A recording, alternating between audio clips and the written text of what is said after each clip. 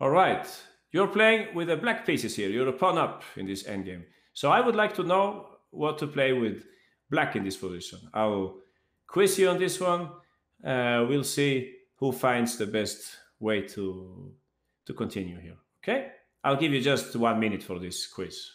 It's not so difficult. So black to play. Just let me know how you would continue in this game, this position. Okay.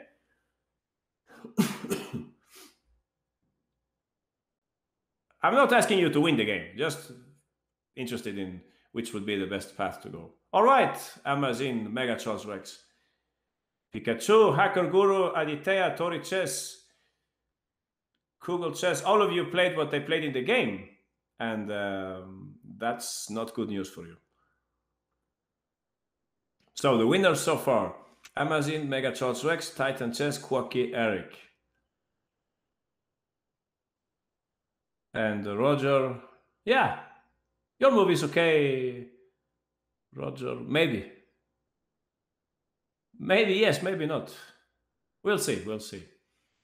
So, RZ, you also fell into my devilish trap, or well, devilish trap by what? Hi, Greg, how are you? Hey, could I take over? I just have to give somebody access to the room. Let me tell you that I already gave access to some people, but there's somebody I have to add. If you like, yeah, sure. They send go ahead. I'll be right. Greg, be right back. Be my guest. I forget how to do it.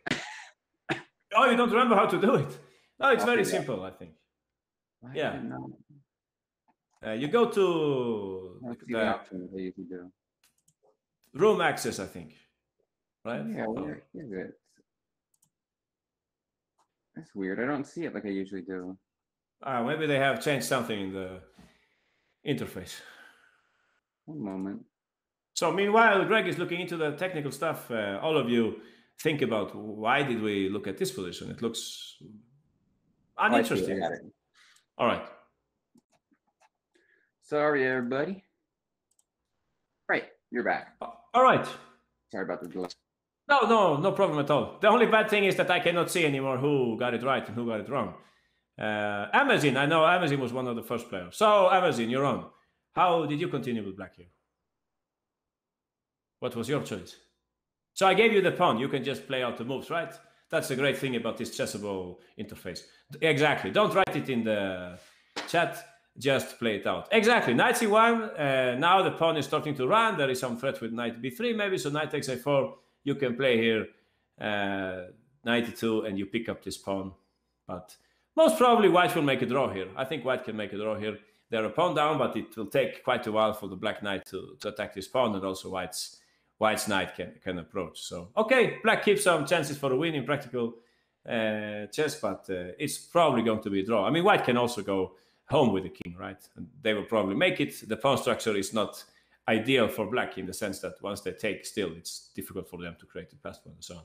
So, why did I bring up this example? I should ask Amazon, why didn't you play instead the move a3? Isn't that smarter, just to run with a passed pawn, don't you think? Passed pawn should move forward, they say. What about a3? You must have thought about this. Aha, Titan Chess saw this.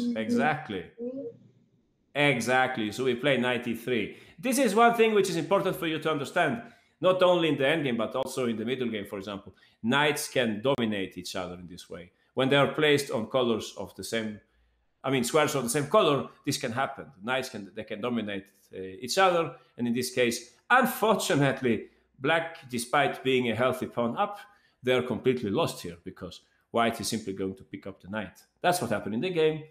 Black resigned. So this is a real endgame blunder, you can say. It's a real endgame blunder. Black could make a draw in different ways, but the smartest one is to pick up a pawn in this way, right, with knight c1 and knight e2. However, a3, it's a very, very bad mistake because black simply forgot the fact that white can trap the knight. So, no matter what you play here, king d6, I can play king c4, and no way black can really save themselves here. Something like this maybe, and knight e5, and you pick up the pawn. And practical thing that you defend both of them. So please, careful. This is materialism. Black wanted to keep their passed pawn at any cost. I can see that several of you guys wanted to do the same thing. In that way, you actually lose a game. Knights on the rim are grim. Yeah, that's a nice way to put it. Of course, if there was another rank, I mean, to the right of the board, the knight would not be trapped. But yeah, it's something to consider. I must say it's not a very, very common picture. I must say I'm much more used to the fact that when you have a bishop on d2, which is what I call the magic distance, I would say that is much more typical, but it's not so common to see this picture. So careful whenever you're about to save a pawn. Remember, this might actually cost you something more. All right, let's have a look at our next example. A very common endgame situation when a rook fights against one or two pawns. That's what we have here. All right. This endgame between Savchenko with white pieces and Nomin Erdene playing black. So these pawns are going that way, by the way. All right. It's your move, guys. I would like to know which do you think is the best way to continue with black here. Please notice that there are different ways in which you can continue here. So just try to pick one of those which are saving black. Yeah, the mission is to save black. 1 minute 30 should be enough, okay? Black to play and try to find a way to save themselves here, okay?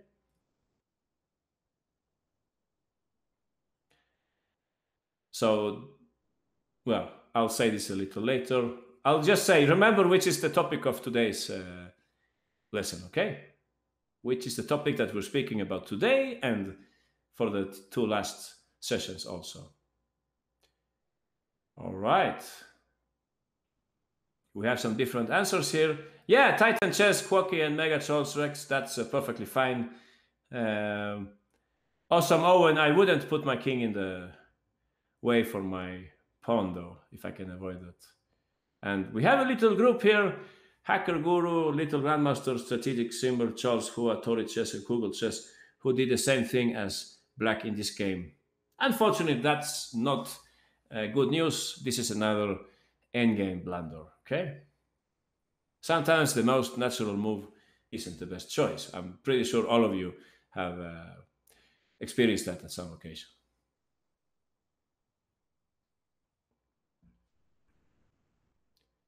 All right.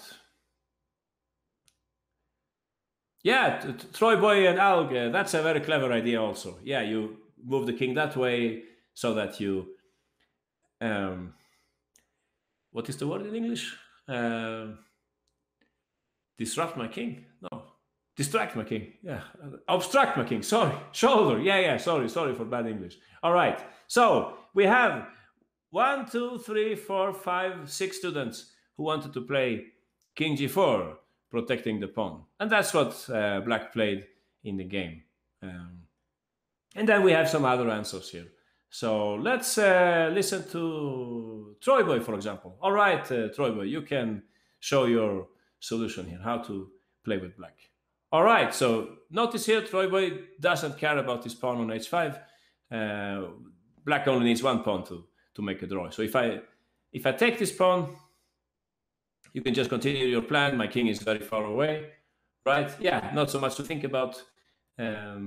Just a matter of moving the king and the pawn forwards without obstructing the pawn, hopefully. Yeah, no way you can go wrong here. I think one of those moves should be just fine. Okay, I can play like this maybe just to check what you're doing. And yeah, no way black can misplay it here, right? Well, what happened, Troy Boy? I think we messed it up. White was very fortunate to win here. Is that so? Probably we should go a little back. Anyone who would like to rescue Troy Boy here? Yeah, it's better to... Yeah, Mega Charles Rex King G4. And actually that makes sense because I don't have the option of Rook F5 anymore. So I guess if I just try the same thing, yeah, you can do King G4 as well. Aha. I guess this works, right? Troy Boy, you can continue if you like. Second chance to draw with black here. Right? Aha. So now somehow white lost the tempo in this process, and you will make a draw here by one tempo. I mean, this endgame is interesting because almost always it's just about one tempo in each and every occasion. All right, so this is the way in which we can make a draw here.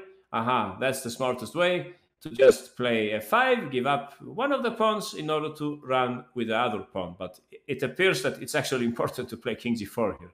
Aha, to win a tempo. But also, like some people were saying, you can also shoulder the white king. So, I mean, once you choose which is the best way to go, if we consider the location of the white king, it might make sense to go the other way, right? You could go this way instead. So if I try the same little trick, we will see that, unfortunately, in this position, I mean, in the other position with the king on g3, we could play king e4, but now this is not possible. King e2, king e4, and king all seem winning. How is that, Troy boy? King e2? I don't follow. Drawing, you mean, right? Not winning. Or winning half a point. Yeah, exactly. So, yeah, white cannot progress here. Their king is unfortunately obstructed by the black king. What happened in the game? Well, the same thing that some of you were saying. In the game, they played the move king g4. In the game, they played king g4 and white. Yeah, anyone. Should we ask somebody else? Anyone would like to play with white here? Anyone is up for the challenge? White to play. Titan chess. But we already had Titan chess. Yeah, Mega Shorts Rex. Okay, Mega Shorts. Or Little Grandmaster. Yeah, Little Grandmaster appeared here. Okay, Little Grandmaster, go for it. Show your GM class. How do you win with white here? Black has just played a dreadful mistake. King g4, slowing down their counterplay. So it's your move, Little Grandmaster. Rook g8. Oh, but that was surprising. I thought it was time to approach the king. Are you sure that's the right move? Okay, Eric, you will do this instead. Okay, we'll have Eric playing with the white pieces. All right.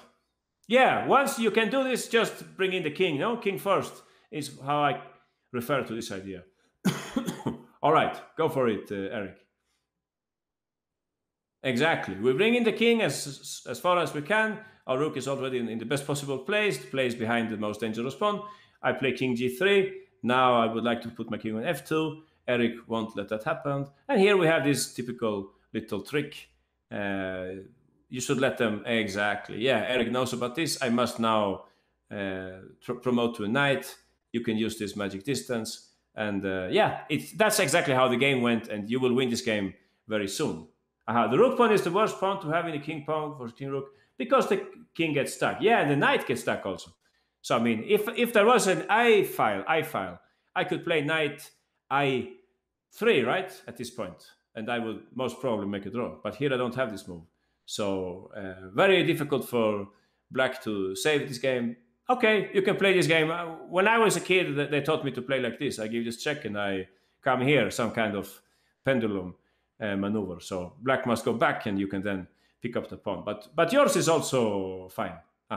And then you have rook h1. King g1, you can just lose a tempo here and you will win the game very soon, right? Something like, what would it be? Anyone? Rook a7, maybe? Or which do you think is the best path for white? I also think so. All right. Give check. Very nice. So now the knight is definitely doomed and white wins. Somebody is saying something in the chat. By the way, thanks guys. Today I can see that we have much nicer atmosphere in the chat. You're speaking about chess only. That's very nice. So what was the question here? If the f-pawn was gone, would it be a draw? No, the f-pawn is not important, I think. You will always win in this game, in this endgame. Once you have these pieces like that. But it's enough just to put the king and the knight, I think, one step up, and black would probably make a draw because they have more space for their pieces. Anyway, back to the topic. This is what we have seen here. Black played the materialistic move, king g4, and they were duly punished, just like Eric showed us. We should just bring in the king, and in the end, we have this very nice scenario where we let them queen. I mean, not exactly queen. We let them promote, but thanks to the knight being on h1, another badly placed knight, right? We will win this game. How could we make a draw? Well, there are several ways, but the smartest one is just to push this pawn as soon as possible. My main line here was with king c6, but okay, it's basically the same thing. There are many ways in which you can make a draw here. One of them is just to push this pawn, and we play king e3. We give up this pawn and we run with the other pawn. As you can see right now, we're obstructing their king. If they play rook e8, we can simply go back. And here, definitely, we're happy to have the second pawn. Else, we would be lost here, I think. All right, so let's continue. Remember, this is about reflexes. No reflex, king g4, protect the pawn, you lose the game. In the other game, a3 reflex to move the passed pawn forward, and we lose the game also. So careful with those reflexes. Think twice before you defend one of your pawns. All right, let's have a look at our next example. This is a more recent game with some more pieces on the board. Endgames, it's not only about these positions with few pieces. There are also pieces, endgames with much more pieces. Here we have one example. It's like a late middle game, you could say. White has just played the move here, rook h4. All right. I would like to know how you think that black should cope with this situation, some kind of French position. So here we go. I'll just give you one hint. You might not be able to equalize 100%, okay? But you should simply try to do the best out of it. Even if you don't equalize, don't worry. The important thing is to keep the game going, no? To get the best that you can. So I'll give you 2 minutes this time. You will have a little more time this time. Try to find a way in which black can keep up the fight here in this slightly complex position. Okay, black to play and do the best that they can.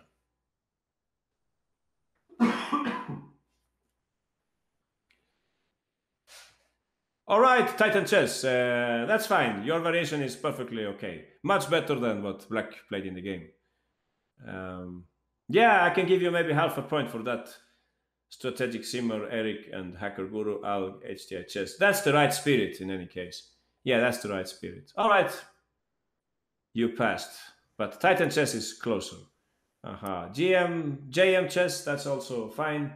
Your variation, I think. There is not only one solution. There are several ways that you can play here.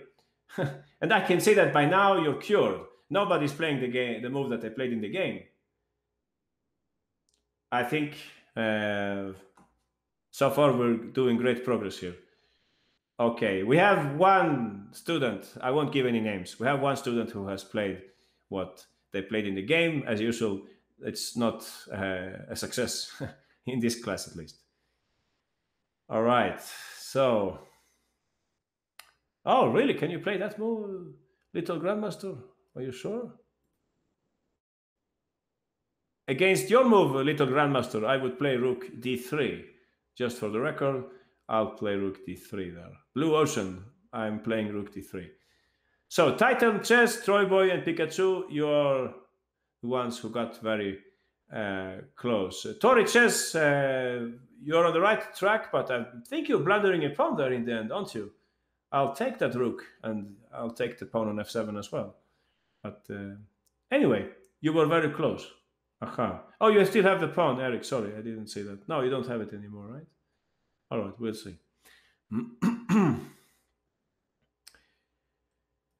Nice. So let's see if we can. Oh, RZ 2018. You also found it. Yeah, Eric, you made a good conclusion there. But it's not a big deal. It's not a big deal. Let's listen to Pikachu. All right, Pikachu, you're on. How would you continue with black here? Aha, rook f8. One question for you, Pikachu. Why do you choose this rook and not the other one? What might be the difference? I chose the f rook because I wanted to give my king a bit more space. All right. If I have the other rook, then my king might be a bit more enclosed. Yeah, I think so. I think that's a good explanation. Excellent. Rook f8, I think this is the best move. We lose a pawn now. However, we're fighting for the only open file in the position. Let's have a look at, how this can continue. I did some analysis here I'll take your pawn. You're now a pawn down. However, all your pieces are in good places. Rook h3, you can continue in different ways, but you picked the one that I thought was the strongest one. Now we're able to seize the open file, but also we're able to deflect the bishop from this diagonal, which should be good for us, no? So after bishop d1, you have two choices. I'm still not completely sure which is the best one, but I think I lean towards the move that you said. What was your move, Pikachu? Oh, rook d8. Yeah, I think it's okay. It's okay. My only issue with rook d8 is that white can play rook d3. And I'm not happy to swap rooks here. Usually when we're a pawn down in the endgame, we love to keep exactly the rooks on the board, at least one pair of rooks. I'm not so happy about going for the minor piece endgame when I'm a pawn down. If I can keep the rooks, much better. So I think there is a better move. Yeah, Eric says bishop e4, Titan Chess also, bishop e4. I think that's the best move here, possibly, in this position. Bishop e4 can be played to control the d3 square, or perhaps we could also play knight e4. So we put some pressure on this pawn on f2. If white plays f3, well, they're running into, well, I don't know, could we play knight f2 maybe? But also the rook is kind of a sad piece now, right? Yeah, I was just curious about this variation. Should we play knight f2 or actually, or knight might be trapped after that? Yeah, maybe we shouldn't. So maybe something like knight e5, is that possible? Rook d3, king f6? Or am I think I'm losing the track here, right? Yeah, this is not a good idea. I think I managed to lose a whole knight here. Yeah, don't listen to me. There should be a better place for this knight, right? Where would you put the knight? Anyone? Which square do you like? Oh, we're speaking about something else now. Rook a8. Oh, I see. Interesting. We just ignore the knight. Okay. Nice idea. Yeah. So if bishop c2, we have to play knight f8, knight f6 then. Yeah, I like your plan, Titan Chess. Yeah, now we're ready for rook d2. You can see that the move f3, it really harms white. They cannot use the rook anymore. So, sorry, are there any tactical problems long term with rook d8 as well? Rook d8, when is that, Troy boy? Do I follow your variation? I think you will have to help me there. I'm not following exactly at what moment, Troy boy. When would you like to play that? At the start of the puzzle, all right. Oh, so you mean if you play rook a8, the other rook? Yeah, the only problem with that is that, okay, I'll play the same way. And once you carry out your little variation, now the rook is here. So what does that mean? Yeah, maybe it doesn't mean, oh, okay, I understand.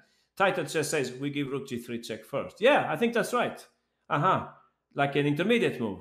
So black must play something like king h6. Now we take. It's a small detail, but I think it definitely makes some sense because now the pawn is, the rook is pinned to the defense of the pawn. It's stuck, exactly.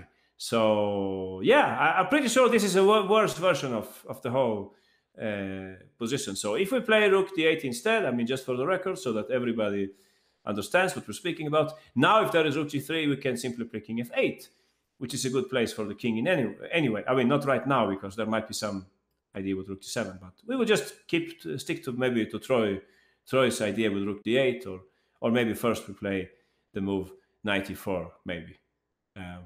Who knows? We're still in the middle of a variation here. Anything can happen. Probably black does not have 100% compensation, but I would like to show you what happened in the game. What does Troy say? Though instead of king g7, I guess you're speaking again about rook a8, right? Is that so? So you want to take here and you want to play rook d8, but then I can take on f6, right? I'm netting a second pawn here. I don't think you can get away with that. So what was your point, Troy boy? I don't follow. If you play... Oh, you play king d7 now. Well, I'm getting confused here. Maybe you're right then. Yeah, maybe this is the same thing. That's what you say. But it's not the same thing, right? Because now if you play rook d8, I'll play rook d3. I'm happy to swap rooks. And if you play the move bishop e4, I get my tempo to play rook g3. Here I would like to have the rook on e8 so that I can play king f8. Well, that's my My way of seeing it. What did I miss, Troy Boy?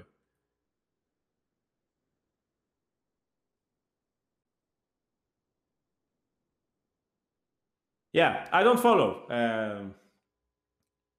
I was considering rook a8. Oh, rook e1. White will not take the pawn. I understand. Yeah, this looks interesting for white. Oh, I understand. You're going for a sacrifice here. But I don't think this works, right? Because I can play king h7 and your bishop is not around. So, yeah. Anyway, like I told you, both these moves are perfectly fine. It seems to me that technically it's better to go with this rook so that the king can get there. But look at what happened in the game. Black played the kind of move that we shouldn't play. That's the whole topic of this class. They played the move king g7. So anyone, why was that a bad move, king g7? After all, they're protecting the pawn. How could that move be bad?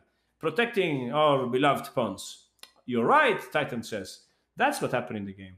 Rook d3. Actually, in retro perspective, you can see that white's main threat here, it's not to take the pawn, really. White's main threat is to play rook d3 and rook g3. Black didn't notice this, and after rook d3, it's actually impossible to save them already.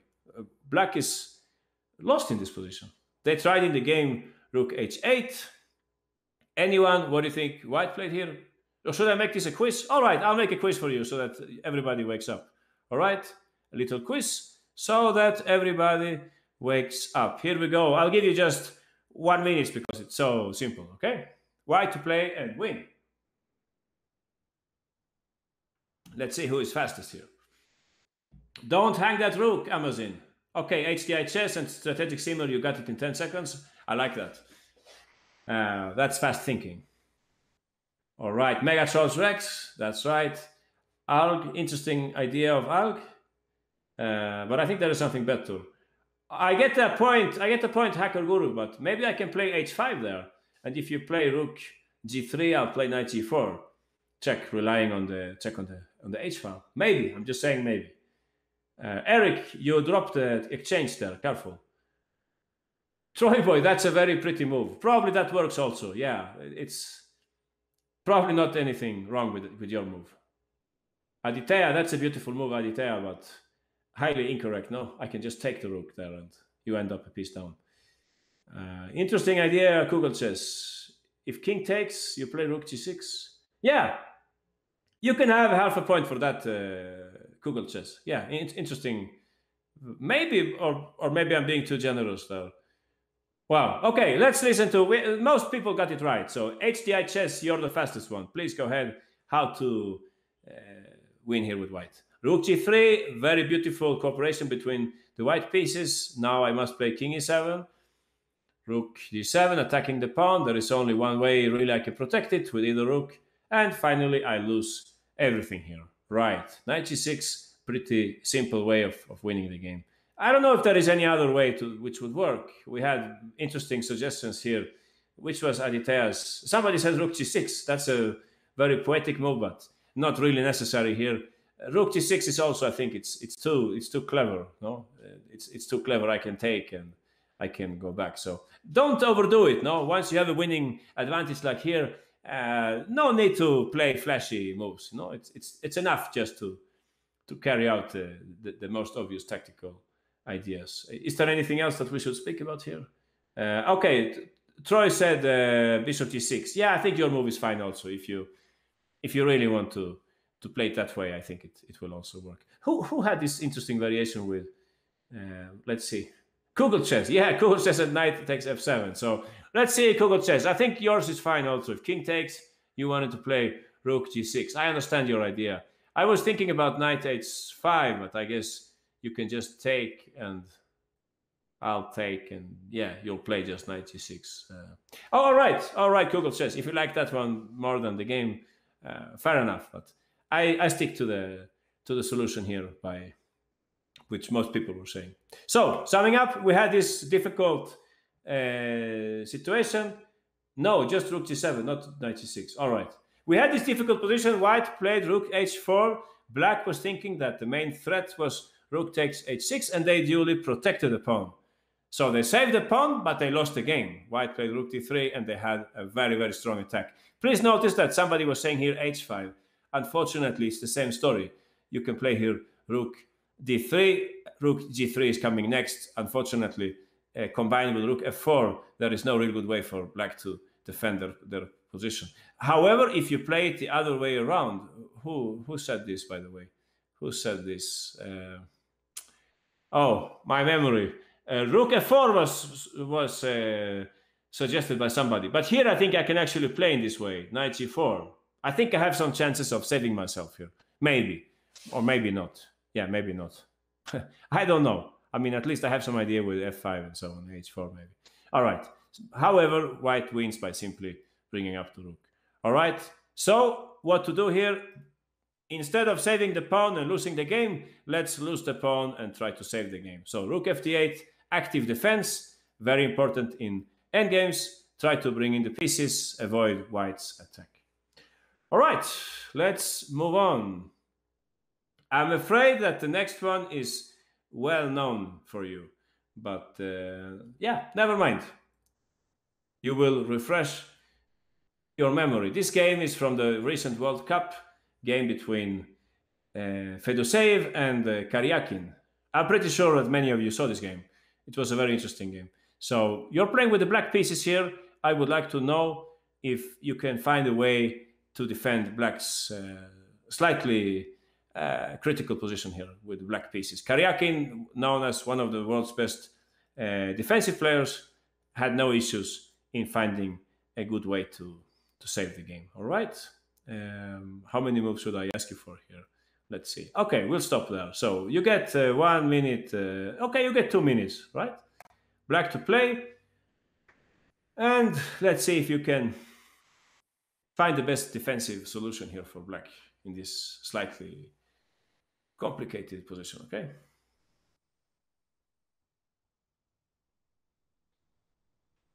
That's right, Eric. Maybe you saw the game, or you simply found very quickly the right solution. I think a Titan chess, Kugel, and strategic simmer, you're just giving up a pawn there. I don't think that's the right way to give up the pawn. But I understand your idea. Yeah, you want to play rook before next turn, right? I understand. But I'll take the pawn and... yeah, maybe half a point for you, okay? Half a point. What else? HDI chess going for a counterattack. Interesting. Aha, little grandmaster, that's okay, but you let me bring up my king. Maybe you shouldn't do that, right? What about that counterattack? We will have to check this. I guess I'll take the pawn and I play rook f1, HDI chess, the human person and star pawn. I take the pawn on c6 and I'll play rook f1. Do you really have enough counterplay there? I'm not convinced. Interesting move by Alg. Maybe I can play rook d6, Alg, against your move. Is that so? I get the point, Tori Chess. You're defending your pawns, but I think I have chances for an advantage there. We'll look into this very soon. So, most people found the right solution here. Eric, Mega Charles, Hacker Guru, Pikachu, and Troy Boy. You all got it right. So, let's listen to Hacker Guru. You're on, Hacker. How do you continue here with black pieces? Rook b4. So we don't make any effort to protect the pawn on c6. Instead, we go for a counterattack. All right, let's see first how Hacker Guru and Karyakin's variation works out. So we can see here that now white will pick up a pawn. They'll play rook c5, and black will lose the pawn on d5. However, black has a lot of counterplay. So what's your next move here, Hacker Guru? All right.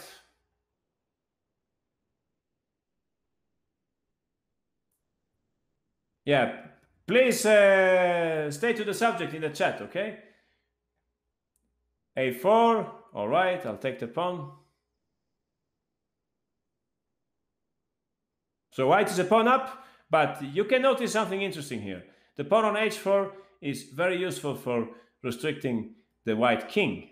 Aha, that's an interesting move. Yeah, I guess I have to play f3 then, right? And now we start active defense. Aha. I think it's okay. Probably your solution is okay also.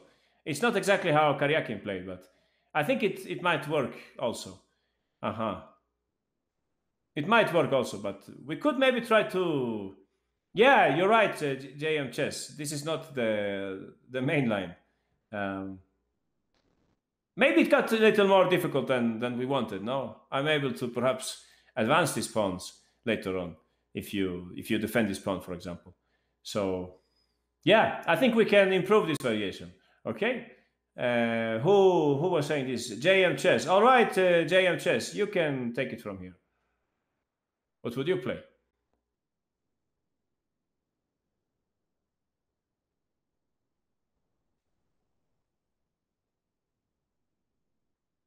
I don't know. Oh, that's not a good answer. yeah, and never mind. I think you could play in the same way as in the game. I think you could continue in the same way. You can put the rook simply on a2, and after rook takes, you play a4, and it's not easy for white to progress in these positions. Thanks to this pawn on h4, it's difficult for white to progress here. So I think this is the easiest way to continue. After, let's say, rook a5, you can play a3, and not easy at all for white to progress in this position. If the king gets closer, we can maybe play something like f5, maybe gain some space and see how white can progress here. I mean, white would like to have their king like higher up on the board, but it's simply not possible. And if they start moving their pawns, well, they will have an issue with this pawn, and if this pawn moves, black can take and play rook d2 and so on. Wait, after the rook a1 variation. Okay, Mega Charles Rex, where are we? Here. Okay, you can have the pawn, Mega Charles Rex. What would you like to play? All right. So you imprison the white king. We start running with the pawn. That's exactly what we looked at, right? So it was okay, everything? All right.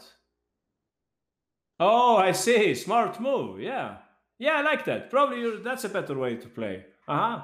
Nice. I'm not able to play rook d8 and d5 because actually the black pawn with queen. Good idea. Yeah. That's much simpler, definitely. So maybe that's another way to play. Rook f1, that's a smart move. I mean, I would consider also rook a2, just to stay close to the pawn. But yeah, rook f1, why not? I guess I would have to play something like this. And something like that happened in the game. Here the problem is, again, that black's rook is very active. It's difficult for white to progress. I can put the rook on d2, for example. And it's not so easy for white to progress anymore. The pawn cannot move. And also, if the king gets closer, the pawn is attacked. So, yeah, I think there are many ways to make a draw here. But this is more or less the kind of position that we're looking for in the game. We're a pawn down, but we're very active. And we're very happy that the pawn is on h4. Sorry, I have to repeat this again. If the pawn was not on h4, white could probably make progress by bringing in the king and slowly try to, improve their pieces. But now that's not possible. All right. What happened in the game? Rook b4, Fedoseev played, instead of rook c5, he played here king f1. Yeah, that's what I had in the quiz, I guess. And after rook a2, rook c5, a4, rook takes d5, a3. We had exactly this kind of position. Fedoseev tried rook a5, and here was the move that I was talking about, f5. Very smart move, giving space and getting space, and also whenever white would like to play f3 and e4, black will like soften up their pawns, and it will be easier to attack those pawns later on. But white is a long way from making progress here. The game went something like this. d5, g5, Karyakin continued to gain space, and white was never able to win the game. I mean, they could have tried something like f3 also, but I guess in that case you can give check and you can just give check again. And it's not easy at all to progress with white. As far as I can see, it's difficult to progress here. Maybe we could just make like a waiting move here, right? So if they play something like e4, their pawns start to become a little exposed, right? You could play something like rook d2 or rook e2. Which one would be best? Rook d2 maybe. Yeah. So I guess, again, it's very hard for white to win this game. Black is very happy to have that active rook on the second rank. Please, good manners in the chat. Don't speak about irrelevant things. You can maybe meet later on in some other classroom and you can chat how much as you like. But right now, let's focus on chess instead, okay? So far we understood here rook b4 is the right way to go. We give up the pawn. We make sure that we have counterplay with our active rook. All right, now let's have a quick look at the other options here. Rook b6 would be like a passive defense. Rook b6, passive defense. The problem with this move, what do you think is the problem? Anyone? What do you think white would play here?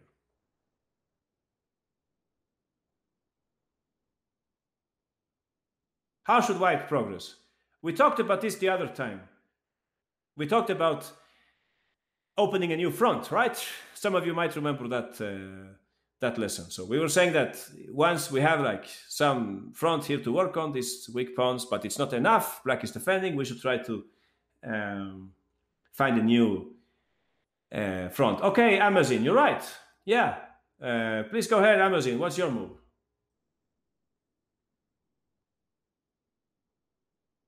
Where is the new front? Oh, I think that's too clever. I'm not forced to take, you know. I'm not forced to take and let you have that passed pawn. I could play something like queen e2. It's the move which some people are saying, but I think this is a very good occasion for queen e2. Black is helped by this. I mean, if you play something like e5, I can maybe play rook b2, and I'm already fairly active here. So no, e4 is not the idea, I think. We were saying that this pawn is useful for restricting the white king in the rook endgame, right? However, after queen c5, very strong move, you can see what white is after. They are tying down black's pieces to the defense of these pawns, and at the same time, they're exactly Amazon, they're preparing queen e7. So I don't know how black is supposed to defend here. It's not easy, no? It's not easy to find a single move. I can play something like queen a7 to prevent it, but as you can see, white could now try to prepare in some way, something like queen d6, and we can get a little closer. We have some move coming up here also. The pawn might be hanging and so on. It's not easy to see how to defend with black. I'm not claiming that white has a forced win here. I'm just saying that black's task remains difficult. And the reason is that this is a pawn that white can attack. If it wasn't for that, probably black would be okay here. They could play something like queen b7, and if queen e5 check, you can just play something like king g8, I guess, and nothing is going on. But here white is going to win this pawn in some way, I think. Maybe they can play something like queen d8 instead, and if rook b1, well, I'm not 100% sure, but this is one possibility, right? Take and play king h2, and sometimes you can take this pawn, sometimes you can take that pawn. If you're able to take that pawn, of course, the a pawn will be very strong. So Troy Boy says rook b4 is worse, but might transpose. How do you mean, Troy Boy? Oh, you mean rook b4 here? Oh, I see. But now I think I'll go for an attack here. I go for an attack now. Now I'm the one attacking. I'll take the pawn and I'll try to hit the black king. So I guess, yeah, that's why it's worse. Exactly. Yeah, because now my queen is very active. So rook c4, I can play something like rook b1. Please notice that now the new front is the black king. We're playing 100% against the black king. So I think Karyakin's move, rook b4, was very well timed, just before white was able to bring in the pieces and attack. I mean, now you can see the difference here. If they play like this, I guess, yeah, what would you play with black here? Anyone? Exactly. We should just defend the pawn. Mega Charles Rex, you got it. Rook c4, and yeah, tempo up and black is fine. So, yeah, I think that's the correct way to look at this endgame. Black is in some trouble. It's better to give up a pawn in order to activate your pieces than to sit with the passive pieces, tying up your pieces to the defense of your pawns, letting white go for some kind of counterattack. All right. Next example. same topic, but this one is more difficult. I should warn you that our next example is slightly more complex. So if you can defend black in our next example, you're probably a very good endgame player. If you can find this quickly in 2 minutes, then definitely endgames should be one of your greatest skills, because in this game black was not able to save it. They didn't find the right plan in the game. All right, so black to play and save themselves in this difficult endgame. Okay, black to play and hold. All right, let's give you 2 minutes for this mission. Who was black in this game? We have with the white pieces Kribel, I think grandmaster from Czech Republic, maybe, or Poland. Sorry, I'm not 100% sure. Mikrut with the black pieces. So take your time, guys. Take your time. This is a tricky one. It's easy to get it wrong. I can see several students are already sending moves. You shouldn't do that. You should take your time. All right? Yeah, so far we have 4 different suggestions and none is working, I'm afraid. Yeah, I get the point, Hacker Guru, Royale, and Amazon, but it's not going to work, you know. I'll take the pawn and I'll approach my king to your 8 pawn, okay? You will keep material balance, but you're doomed because my king is approaching the 8 pawn, okay? I get the point, strategic samurai, JHS, Quirky, Blue Ocean, but my king is very close to the B pawn, right? Yeah, I knew this was a difficult one, so nobody has found it so far. And in the game they didn't find it either. Difficult, no? Rook endgames, one of the most difficult parts in chess, I would say. And it comes up all the time. It's one of the most frequent endgame types, right?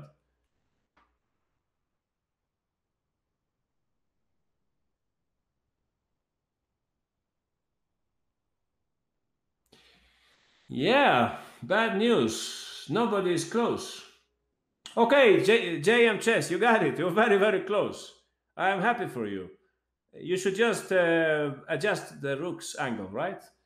There is a better place for that rook. So definitely we have a winner on this one. Only okay, the human person also you were close, but JM Chess you got really close. So please go ahead, JM Chess, and show us how is your variation. Rook f3, but why on earth is the rook going there? It's not attacking anything. What might be the reason? Let's see. If I take this pawn, JM Chess. Yeah, they got it. Okay, please go ahead, JM Chess. What was your idea? Why did the rook go to f5? Hurry up. Yeah, I don't know what happened. JM Chess. Yeah, now he played rook f5. Please notice, I mean, this is very simple, simplistic, but once the kings are placed like this, it's often a good idea to give check, no? They cannot improve anymore. All right, please continue, JM Chess. Exactly, we target this pawn, and we are very close to making a draw here. If rook takes, you can see for yourself, we can safely take that pawn, and white is unable to attack this pawn with the king, because we will just continue to harass them with checks, right? Yeah, that's exactly how you should play. Just harass them with checks. White won't be able to progress here. You can even think about perhaps rook b3 at some point. Yeah, so I thought of that, but I thought it was losing. Why did you think it was losing, Amazon? I mean, this is not religion. You have to have some scientific beliefs, no? You have to see some variation. Why do you think it's losing? I mean, endgames are tricky. You can be a pawn down, but you can be perfectly safe. Okay, you forgot about the checks. I see. Yeah, this is important to understand. Sometimes our best choice in worse endgames is just to harass them with checks. But let's have a look at what happens if we take the other pawn instead, okay? Let's say we take the other pawn. That should be more critical, right? So please go ahead, JM Chess. Continue your variation, please. Or that's where you got it wrong. No, please remember, kings opposing each other. White would love to play rook g7. We should do the same thing with black, right? Aha, we should play rook f5. You're right, Amazon. That's the right move. It's very, very important to try to move away the white king before it goes further. Please notice that this is the pawn which white would like to bet on in this endgame. So king e4. Anyone? What to play now? Exactly, Amazon. You're right. Rook h5. We're targeting this pawn, and also important, we are keeping control of the fifth rank so that the white king cannot cross it. So white doesn't have many constructive moves here. I mean, we could play rook g4, but you can guess for yourself what we should play here. Oh, Mega, you already posted this variation. Sorry. Rook h8. Why do you play rook h8? I don't follow. No need to, right? Your rook is in the perfect place. Who was black? Yeah, you can see the title, I hope, in the window. Kribel with white and Mikrut with the black pieces. Kribel, I think, a grandmaster. Mikrut, I'm not sure. So anyway, no matter who was playing here, what should black play? Anyone? If our rook is well placed, what does that mean? Yeah, that we shouldn't move it. King e7 says Amazon. Okay, I guess I would play like Titan chess. I would play king d6 instead. And it's very hard for white to make progress. Okay, I could try this little move. But it's not serious, no? What would you guys play? Yeah, okay, nobody fell in my silly trap, right? Nobody fell. So rook e5, of course, king f4, and I guess you won't fall in my other trap either, right? Don't get tricked. Yeah, nobody falls in my trick. Exactly, you can take with the rook here. And yeah, black should make a draw. After all, material is almost equal. I mean, it's equal, sorry. And yeah, you know, sometimes, I mean, if white plays something like this, yeah, you know what I mean. We can sometimes sacrifice for this pawn in the end and make sure that our king can move up and so on. This should be a draw. Yeah, exactly. So back to the beginning. We saw the right solution here. The only way to save black is this move, rook f3. We should play rook f5, put the rook on h5. But we had very few students who understood this. What did you guys look at? Well, some people are saying a5. I understand the idea, some kind of creating a pass pawn and so on. Unfortunately, our pieces are not well placed for this purpose. I can take the pawn, and as you can see for yourself, this is not good for black. They cannot trade this pawn for one of white's pawns, which would be ideal, but it's not possible because I can just defend this one and I'll take that one. And yeah, we should win. G5, how is that G5? Oh, Troy Boy says, I was thinking about a5, pawn takes, and b4. Yeah, very pretty idea, but I guess the material relation is not favoring you here. Would I play... Well, you made me think here. I should probably take the pawn, right? And you play b3. Well, anyone with a sharp tactical vision, can you see what's going on here? I understand your idea, Troy Boy. If I play rook b6, you can take, and you can go and take that pawn, right? So maybe I made a mistake here, right? I should have played maybe a6. No, a6 is a very bad idea, right? I would then drop my rook. So what would you play here? Rook. Wow, interesting. New try. Rook takes. You have to play b3. And I mean, this is what the first move I would think of. But correct me if I'm wrong. Maybe there is some dark side to this. If I bring in the king, maybe. Is that possible? King c4. Yeah, I guess that's a good move. Exactly. Yeah, excellent thinking by Mega Charlesrex. Yeah, I think so. So if b2, we can play rook b6, and they are not able to pick up that pawn. Yeah, they can pick up one of the pawns, but they cannot pick up both because we're just in time to protect it, right? Or what do you think? Or maybe I'm very passive here. Can black make a draw here? I don't know, really.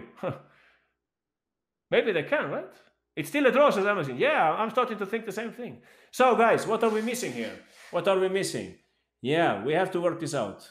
What about a5? Troy's idea. a5, pawn takes, and b4. Is this really a draw? Careful that black is threatening to take the pawn. Rook takes, and b3. Well, don't forget to have some intermediate check. I don't know if it's good for anything. Hard to believe that black can save themselves here. Rook b6. But we looked at rook b6 already. Rook b6, rook takes a5, and we pick up the pawn, right? a6, b2, rook b6. a6, b2, rook b6.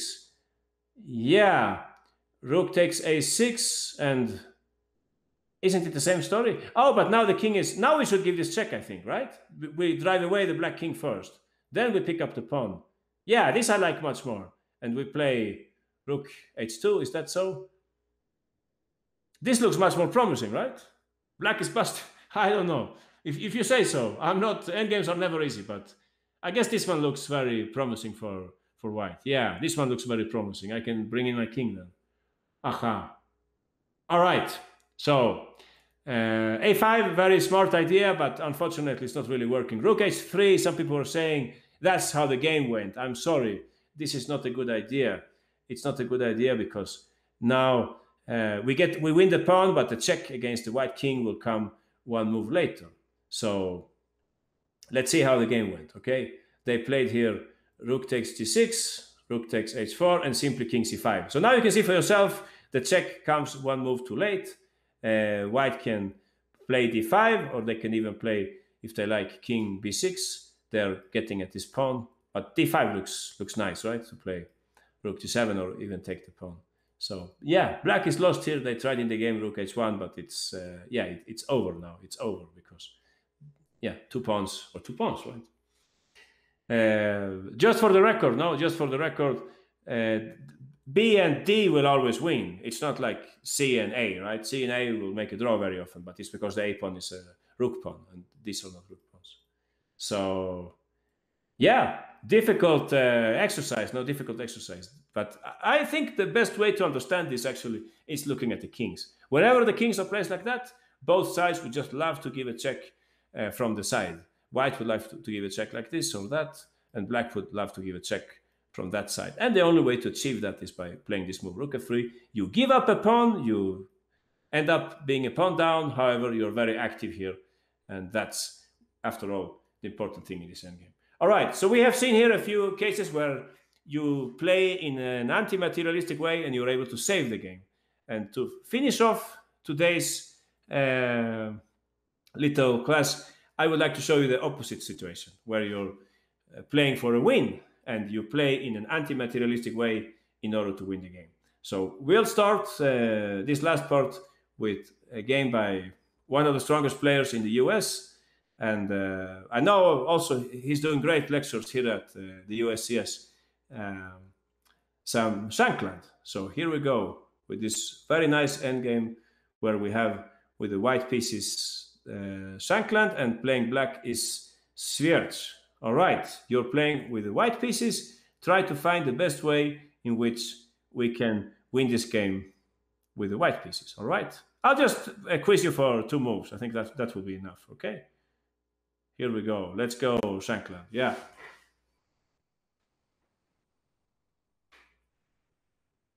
How did white win this game? Which is the smartest way to progress here? Remember, bishops of opposite color, they can give a drawish tendency to the endgame. We should be careful. All right, good work by Royale, Hacker Guru, Eric, Titan Chess, and Mega Charles Rex. That's completely right. I'm looking if somebody plays the wrong move. Okay, so far nobody played the bad move. Okay, that's good. I think you're cured. Nobody is being materialistic anymore. Oh, we had one. No, we had no student. Yeah, I think we have one student, maybe, or maybe not. No, I think that's okay. Many ways you can win here. Only one way you can really destroy this endgame. But I'm happy that nobody has done that so far. Everybody understood what this is about. Please remember that in opposite color bishops endgames, it's difficult to control the color of the opposite bishop, right? So white should be careful with the blockade on the light squares, right? They should be careful not to let black create a blockade on the light squares. That would be tragical for white. All right, so I think time is up. Fastest one this time was Royale. Let's see what Royale says about this endgame. How did Sam Shankland take home this endgame? All right, Royale, go for it. F4. We don't have any intention to pick up this pawn. It's not important. We can always control that pawn with the bishop. Nobody got it wrong, I think, Amazon. I think everybody got it right. So in the game they played here king e8, and you can win in different ways, but that's the nicest way. That's what Shankland played also. It feels nice to put the pawns on that color, right? Like I was saying, this is the color which sometimes we have difficulties in controlling, so it makes sense to put the pawn there from the very beginning. King f7 was played in the game, and I guess you have studied this endgame, this kind of endgame at some point, many of you. So in the game, they just took the pawn and they played g5. Please notice that once the pawns have reached this rank, there is no way you can defend. Ideally, you would have the bishop placed on h7. However, even if you get there, you would be lost because you would be put in Zugzwang. I could redirect my bishop to the long diagonal, and I'll put something like this. I'll put my king on f4. I'll put my bishop on f6. Would that make sense? Yeah, I mean, even if you could get there, you wouldn't be able to make a draw, if I'm not mistaken, because there is no space for you to move the bishop to the last rank, if you see what I mean. So yeah, difficult for black to defend here. In the game they tried bishop h5 and king e5, and black ran out of moves here. But king takes d4, yeah, king takes d4 is also fine at move 2. I hope you mean at move 2. You can also play like where are we, f4. You can also play king takes d4. I don't like this by principle because you're forced to play g5, but it works because you're just in time to avoid black's blockade. You're just in time to play here king e5, and if king g6, you have the move bishop e7, and after bishop g4. No, I don't think this works, right? This doesn't work. No, now it's a draw. Now we have firmly blocked white's pawns. This is what we should avoid. But I think there was a way in which you could make this work. No, king takes d4 is probably a bad idea. Yeah. Right. So so we had one student who got it wrong. Yeah, okay. Such accidents happen. So actually this is very, very, I didn't think it was so bad here, but actually this throwaway is half a point because we're not able to push f5, right?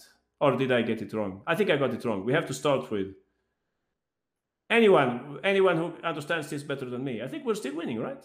We play f5. Yeah, so it's probably okay. Yeah, nobody got it wrong. Okay, everything is in order again. But I do think it's nicer the way Shankland played. Just f5, just to move that pawn to f5 from the very beginning. So yeah, which is the bad move? By now you know. This is the lesson about materialism and anti-materialism. This would be an awful blunder because now definitely black is able to create the blockade that they were looking for. White will never be able to win this endgame because the bishop will come to f5. It will control this long diagonal, so white can never win. But by the way, if you have this kind of endgame, please remember what we were saying. If your opponent has two pawns like this, let's see, e5 and d5. I don't know if I can.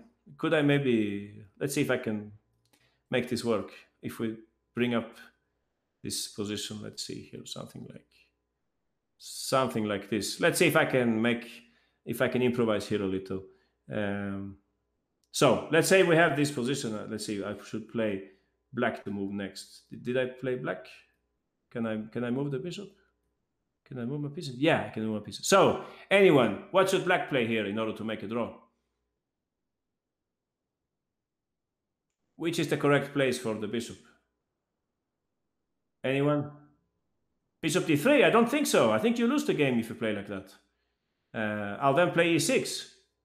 Yeah, most people knew about this. Now you're lost, I think. This is not the right angle. Now I can move away my bishop, and I'll put the bishop the other way, right? And I'll bring in the king. So yeah, that's not the right way to go. So Hacker Guru says bishop e5, Torit Chess says bishop a6. Exactly, that's the way to play. So this is what I was trying to say. You should always try to put the bishop on the diagonal where it controls both pawns.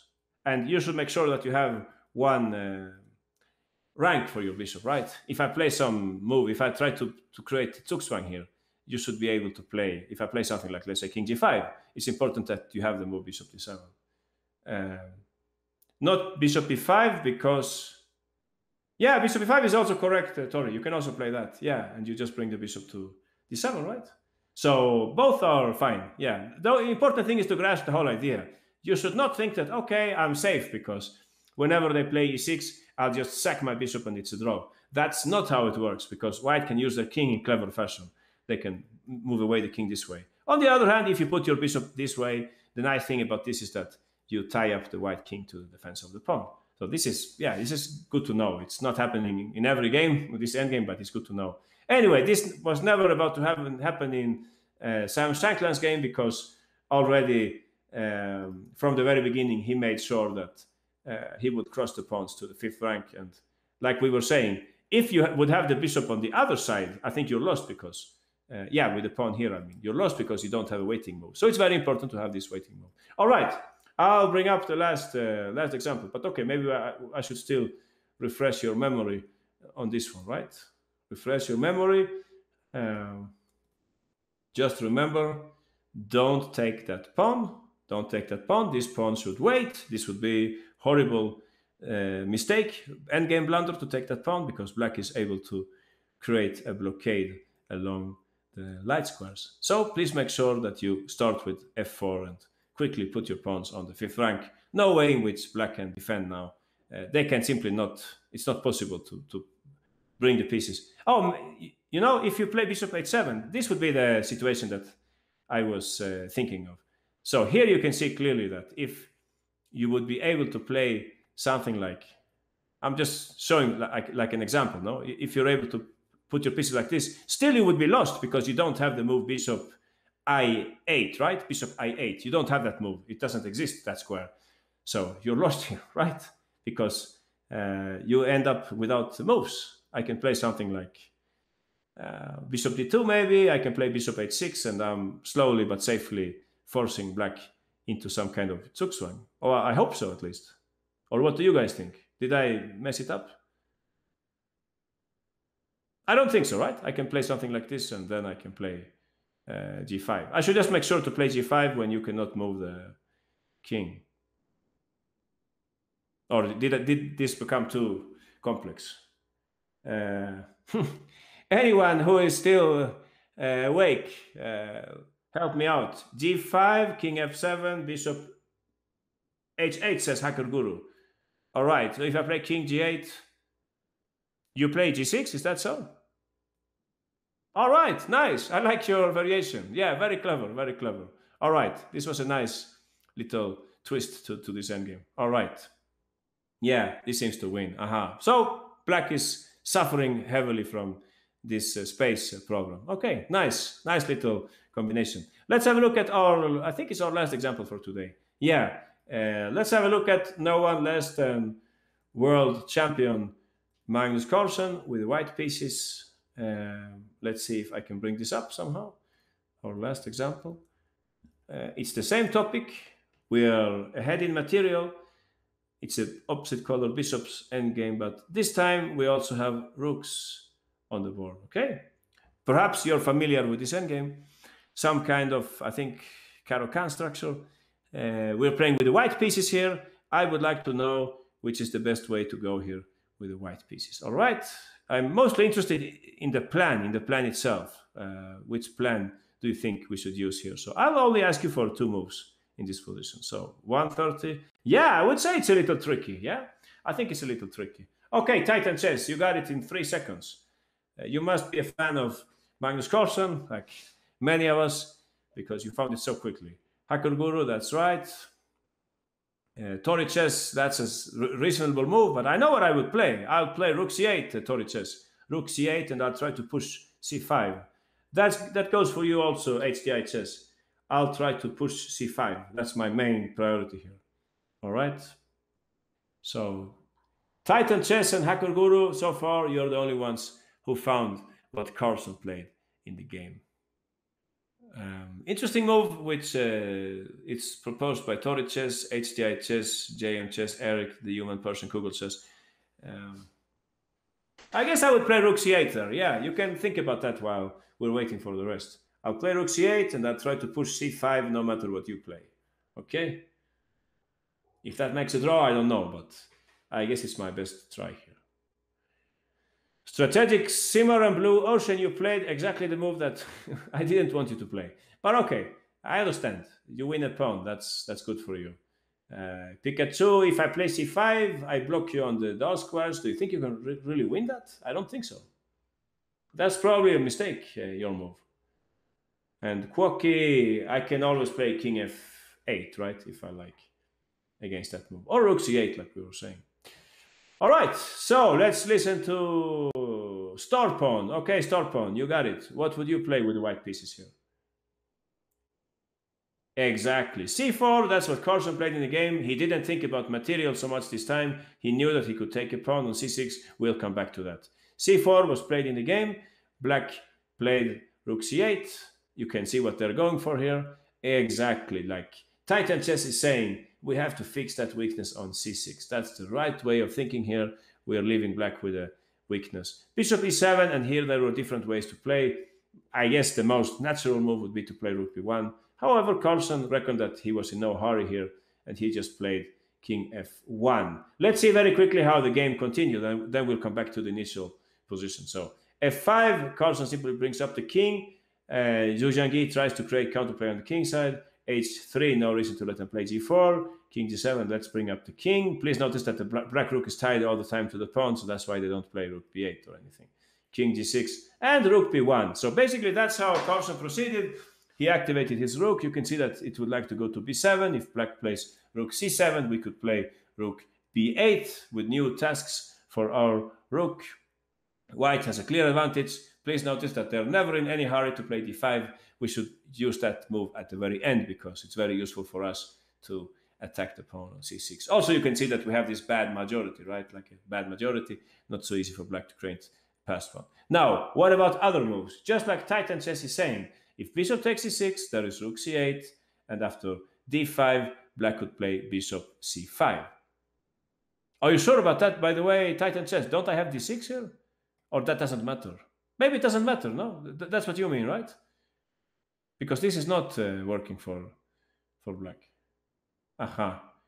So, I think your idea is right, but it's not necessary to play bishop c5. You already blocked the pawn. I think it's better to play rook b8 here. You're right, Titan Chess, maybe king f8, but I think this is even stronger because now actually the black rook is the rook which will become more active in this position. And please notice that if you play something like rook e1, I could play like g6, and if rook e8, it's not obvious at all that white can win this, no? Because it's, after all, opposite colored bishops. I have some kind of nice blockade here, right? I can play bishop c5, and I can play king e7, and it's not so easy for white to progress. So it's a mistake to play bishop takes c6. I think even the engine was saying that it doesn't like this move, even though it cashes in a whole pawn. Simply because black is able to fix the white pawns on, that pawn on the light square. So they have activity. White cannot get in easily the move c4, c5. I can put my rook on b2 maybe and put my bishop on c5 at some point. It will become much more difficult to win here. Which other move were you saying here? Was there any other suggestion? No, I don't think so. d5. Somebody said d5. I'm afraid this is another strategical mistake. I would then play the move c5, right? Yeah, d5 is not a good idea, right? Because now you let me block the whole position, and if rook b1, I guess I could just play rook b8, right? I'm happy to swap rooks here. After all, I'm on the defending side, so if I can get to opposite colored bishops, I should make a draw here. So, yeah, nice move, right? Nice move. Fixing pawns. That's a whole story, no? That's a separate subject in endgames. Fix your opponent's pawns on the right color so that you can attack them later on. We have to play this as soon as possible. Somebody said rook b1 here. I forgot who said that. It's a reasonable move to play rook b7, but I think black could play then rook c8. Is that so? Well, that was what I was thinking about. I don't know if this works, but at least we are creating some counterplay here. Is that so? Or would you like to play rook b8? Is that possible? I don't think so. No, I don't think so. This is probably winning for white.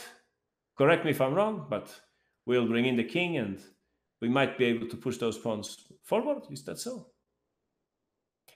Yeah, interesting question. I don't know. But in any case, much more clear-cut what Carlsen played. c4, before black has a chance to play c5, we fix that pawn as a weakness, and black will be tied up for the rest of the game to that pawn, and we can simply bring up our king like Carlsen did to protect his pawn, and later on play rook b1. So very important not to be greedy in the endgame. Don't take that pawn. It will give black some chances of survival because he's able to force the move d5, else the pawn hangs. So if d5, white is having difficulties in progressing here.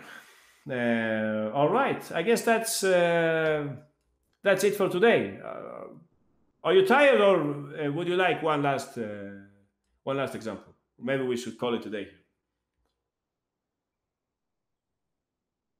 One more, says Titan Chess. All right, so let's bring up one of the most typical endgames with rooks and minor pieces. This is a typical case. It happens all the time. Complex endgames. Here we have a game with white pieces. Tari, the former under 20 world champion, and playing black is Mendonça. So here we will play with the white pieces. You can see that it's a complex position. Material is equal. However, a lot of things are going on here. You can see that white has a passed pawn, for example. The b file is under dispute. Black is attacking this pawn, and so on. So how do you think white should continue in this complex endgame? Yeah, this will definitely be our last quiz for today. White to play and try to get some advantage. I'll say try because with the perfect play, black would be able to save this game. But they didn't make it in the end, in the game. So, okay, up to you guys. Try to find the best way in which white can continue to fight for a win here. Hint, anti-materialism, okay?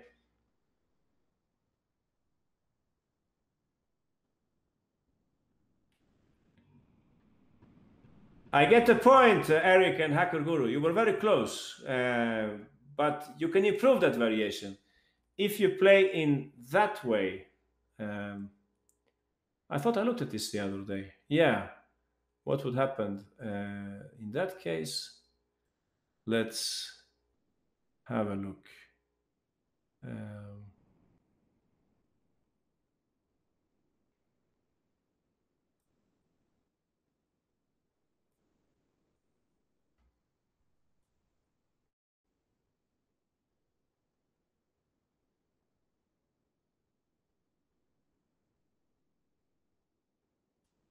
Yeah, I think I have a little tactical trick there, Eric, Hacker Guru, Aditya, Tori Chess. I think I can play bishop d4, and if you take on d4 and on f2, I'll play e3. But it's the right spirit. Okay, we have a whole bunch of winners here. HDI Chess, JM Chess, Alg, and Titan Chess. That's right. That's exactly how the game went. It's not really winning for white, but it's putting black into some difficult situations. Okay, Quacky, you got it. Nice work. So Eric, Hacker Guru, Aditya, Tori Chess, and Mega Charles Rex, you were on the right track. However, I think I have this pretty move bishop d4 so that I can play e3, right? Else, this was a good try in the right direction. All right, interesting move by star pawn. What would I play against that? Yeah, good question. What about rook b1, star pawn? Maybe I can pin your bishop, right? Is that making sense? I'll give away the pawn on a7, right? Okay, so let's listen to Alge. You're on, Alge. Which is your solution here with white pieces?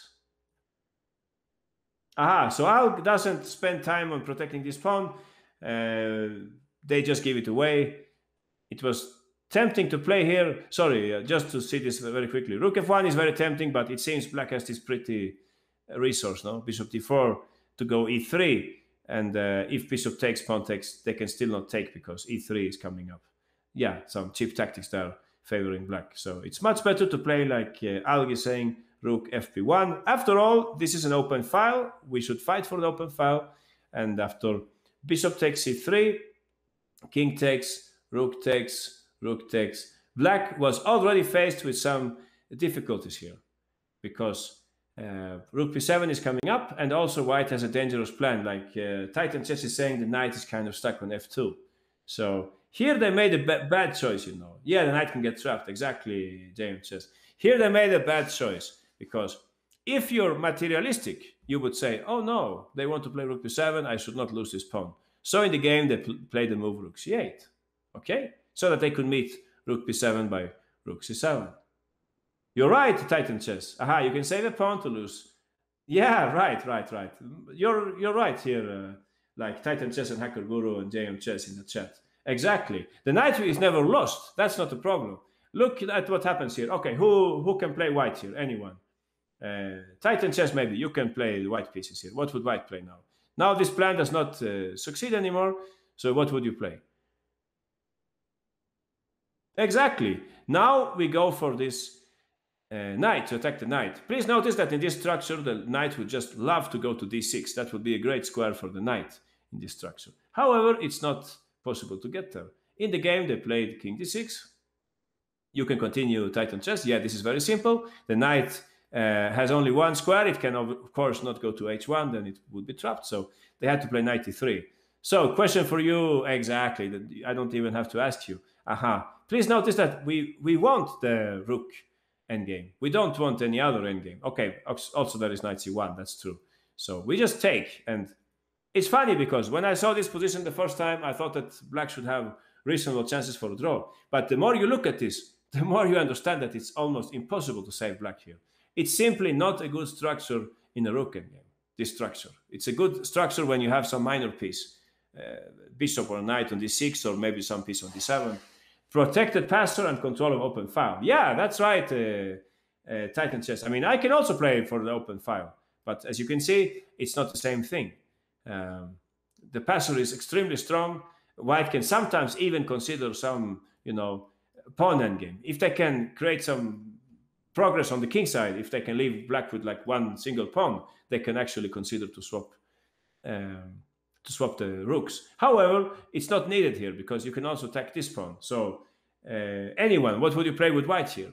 Any smart way in which we can attack both these pawns? Anyone? Maybe a combined attack at those two pawns? Is that possible? Yeah, Titan Chess, you got it. Rook a3, we attack this guy. After rook e7, if black continues with passive play, we can just play rook a6. Exactly. So it's interesting. Now it's interesting that it looked kind of drawish, but already black is dead lost here because the next move is rook c6, and then white would have two passed pawns, connected pawns, right? So yeah, sad case for poor black in this game. They played rook c7, and after rook b8, white took the opportunity to activate the rook. f5, it's not easy to give black any good advice here. h4, gain some space. g6, rook e8, here we go. Nasty move coming up. Rook e6. Black avoided that, but where do you think the white rook went now? Anyone? Yeah, the ending might be won as soon as you have created progress on the king side. Exactly, Hacker Guru. So now the time is right. If you play here rook c7, you win with white because you already made enough progress. You can just take and you can just walk in the king. Black is dead lost because they're not able to create a passed pawn on their side. Yeah, you just play like this, you take king g5 and so on. King is too far away. Yeah, and I mean also the king is busy with the d pawn. So yeah, impossible to save black in this endgame. They played in the game rook e4. It's the right spirit, of course, active defense, but it's just a little too late. White went on to win with their connected passed pawns. However, this was not the end of the story. Okay, you already concluded that bishop e2 is the best move for white. Just give up the pawn so that we can quickly grab the open file. Please notice that black was not able to take first because it's unfortunately check on g4, right? So knight takes f2, rook b1, and I just want to show you where black could have saved the game. It's here. Here is the moment. So black played, you could say, in materialistic fashion, rook c8 to keep everything defended. That was not the right choice. The right choice would have been to go for active defense. All right, Titan Chess says e3. I like the way you're thinking, I like your way of thinking, but okay, I'll probably pick up that pawn. And you still have some issues, no? I know you can give me a check, but I can approach with my king. I think there is a stronger move for black. E3 is waste, says Strategic. Yeah, maybe. So there is a better way to play here. If you play in a very dynamic way, you will find out that black is not in trouble here. But you have to play in a very dynamic way. All right, this is our last quiz for today. Try to find dynamic way to continue with black, anti-materialistic way in which black can keep the balance here. Keeping the balance, that's black's main goal here. Last quiz for today. Maybe a slightly difficult one, but okay. This is important whenever you're sitting with difficult endgames like this.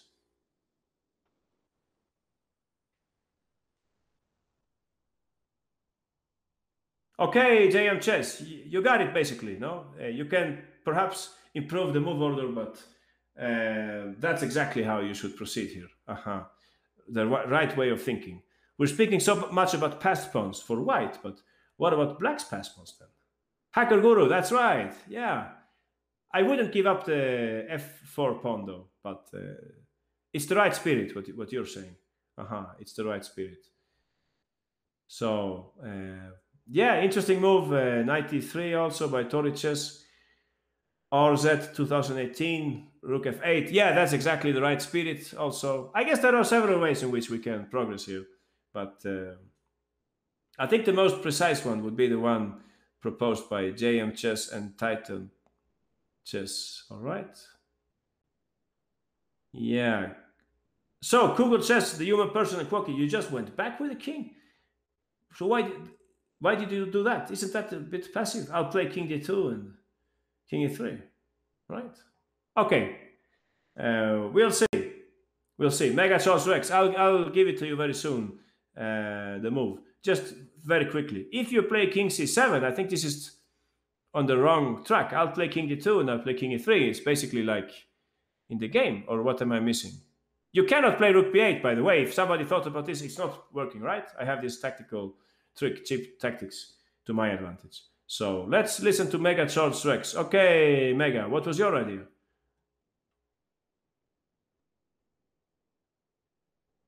Sorry. Yeah, I went back. Sorry. Exactly. Just push the pawns, right?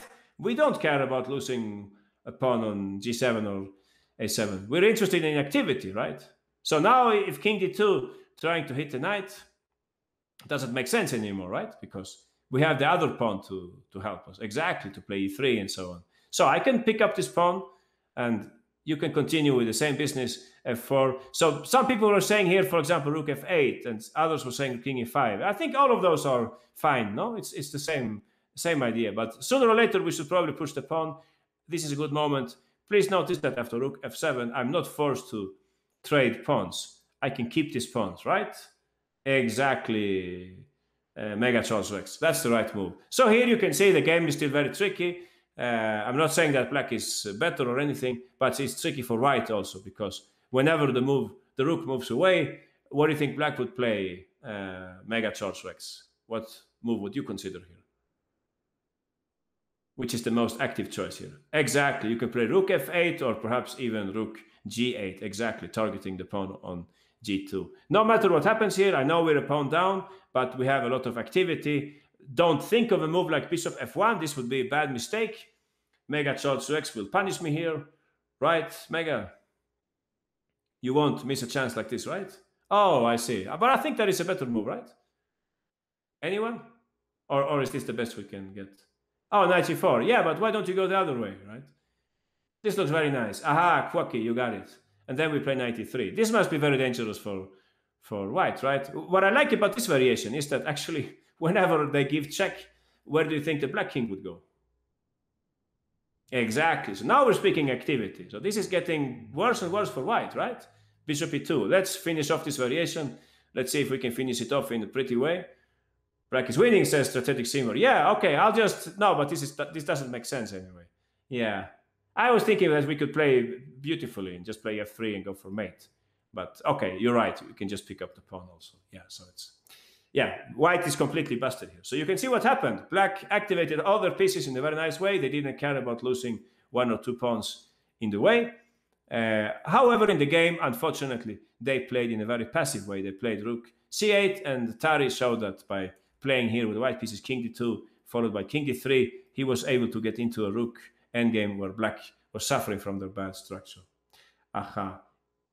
If you strategic simmer says, if you calculate it, then f3 is best in the line we just saw. Okay, I'm curious to find out what you mean. f5, rook b7, king d6, rook takes, f4, rook f7, king e5. Please go ahead, strategic simmer. What did you mean? Not here. Where then? Where?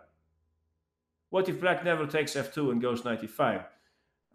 That's another subject. No, if you can't tell me strategic simmer, I cannot go to the position where d6 happens. Oh, but that's in the very end, right? That's at the very end of this variation. We were looking at king e5, rook takes. We were saying rook g8.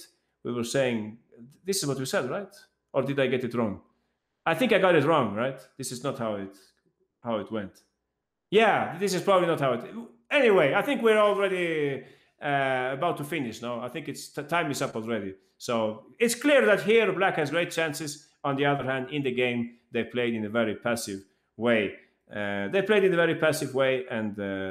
unfortunately lost the game because they didn't think about this active plan. They played passively instead, and white was able to win the game by bringing in the king. And please notice that at the beginning, white had no issues whatsoever giving up the f2 pawn. They were very happy to play bishop e2, quickly bringing all their pieces to the action. That's what anti-materialistic thinking is about. All right, thanks a lot for today's lesson. Thanks, and see you next time. Merry Christmas to everyone. Bye-bye.